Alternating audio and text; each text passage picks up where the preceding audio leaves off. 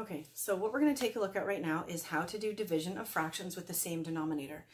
Later on in another video, I'm going to show you the more common way of doing it, but today I just want to show you not like a trick way, but a way that still looks very much like division.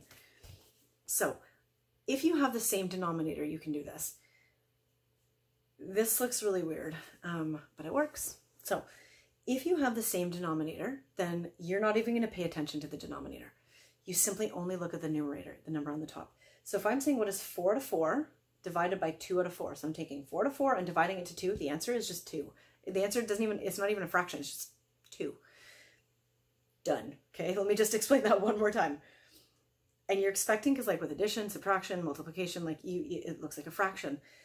With division, it's simply what is, you ignore the denominator if they are the same. Okay, if they're different, you can't do that. If they are the same, you can just ignore the denominator.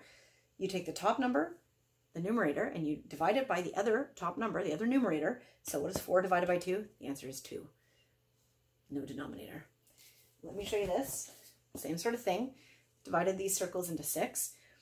I've got 4 to 6. I'm dividing it by 4 to 6. I ignore the bottom. What is 4 divided by 4? It's 1, right? I've got 4. I'm separating it into one group. It's already separated. One group. There's my answer. 1. It's not like 1 over 6, just 1. So hopefully that is a nice little trick for you if you don't have to do like multiplication and all of this other, there's a bunch of different ways you can do this. If the denominators are the same, you just simply look at the numerators. You just look at the top numbers and there's no, it doesn't even look like a fraction. It just looks like a whole regular normal number. Good luck.